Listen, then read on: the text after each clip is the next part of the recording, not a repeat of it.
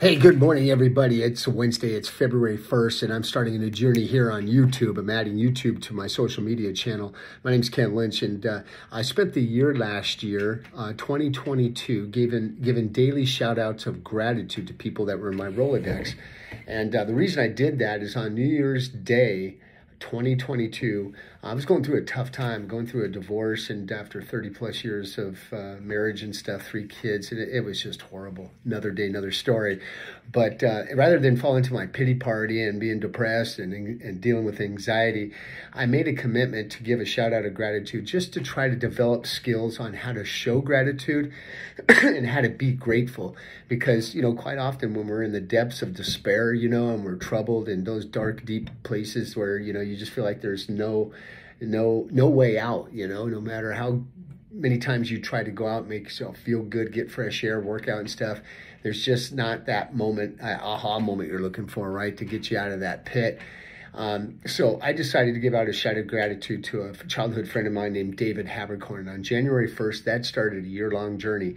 So I would just pick names out of my Rolodex. It could have been friends, family members, associates, co-workers, and I spent some time thinking about why I was grateful that they were in my life. And I'd record a selfie video like I'm doing today with just a short shout out of gratitude. Sometimes I'd have scripture in there. Sometimes I'd mix it up with things that could help them just lift their spirits through the day. And I'd post it, and I'd post it on Facebook and Instagram. And throughout the course of the year, I did this every day, and it was quite an experience. I gave my last shout out of gratitude on December 31st and signed off. But this past month, I've been really thinking, it was weighing on my heart, maybe I can reach some more people. So I created this YouTube channel, and I wanted to start off by just welcoming you. If you're a first-time listener and follower of me, my name's Ken. I live in Southern California.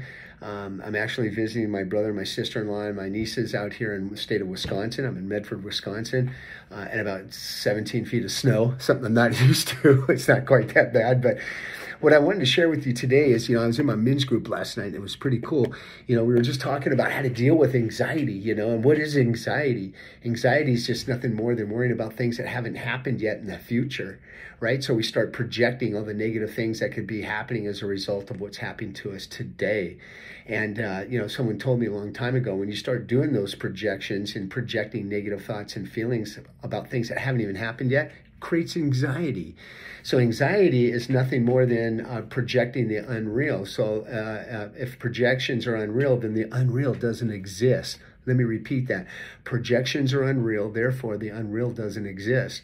So the focus today is just to worry about what's going on today. Tomorrow has enough worries of its own. You've probably heard that in scripture if you've ever read the Bible, right? God says, don't worry about tomorrow. It has enough troubles of its own. Just take care of today. And if you stay present in the day, you'll find a lot more peace than worrying and projecting about the negative things that haven't even happened yet and probably won't happen tomorrow. And on the flip side of the coin, if you're depressed, depression is all about worrying about yesterday, the things that happened in the past, all the negative comments you maybe made to people that you regret, things you did, sinful nature, whatever it might have been that's got you worried about the past, things you can't control because you can't change them. There's nothing you can do. It's behind you. Forget about it. Because if you dwell on it, you're going to be depressed about it. If you project, you're going to be building anxiety. So the focus is just staying present and showing gratitude for what you have today. There's always something to be grateful for. I'm grateful for my health, being forgiven, redeemed, for my employment, for the food on my stomach, the clothes on my back, having 3 great kids, a bright sunny day, being able to see, hear, feel, touch, love, communicate, and have all my senses. There's always something to be grateful for. And that's why I started the journey last year, learning how to be grateful even in the most difficult times and to show gratitude.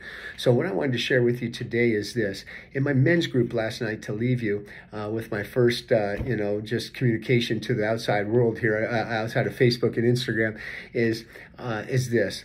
Often we're asking in prayer to be forgiven, for the things that we've said and done so that we're not living in the past. or building anxiety, right, about things that haven't happened yet. And we're asking for people to forgive us for the things we've wronged them on. We're asking God to forgive us. You know, whoever it is that you're asking forgiveness for or from, you probably never thought about forgiving yourself.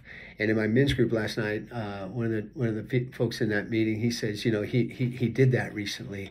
And I went to bed last night. I was thinking, man, you know, of all the people and the things that I've asked for forgiveness for, one of the things that I've been dealing with is not actually forgiving myself. You know, it's okay to say to yourself, hey, I forgive you. You're forgiven, and I'm not going to hold on to it anymore. You know, in Scripture, God says, you know, confess your sins to me, and I'll forgive you, and remember them no more.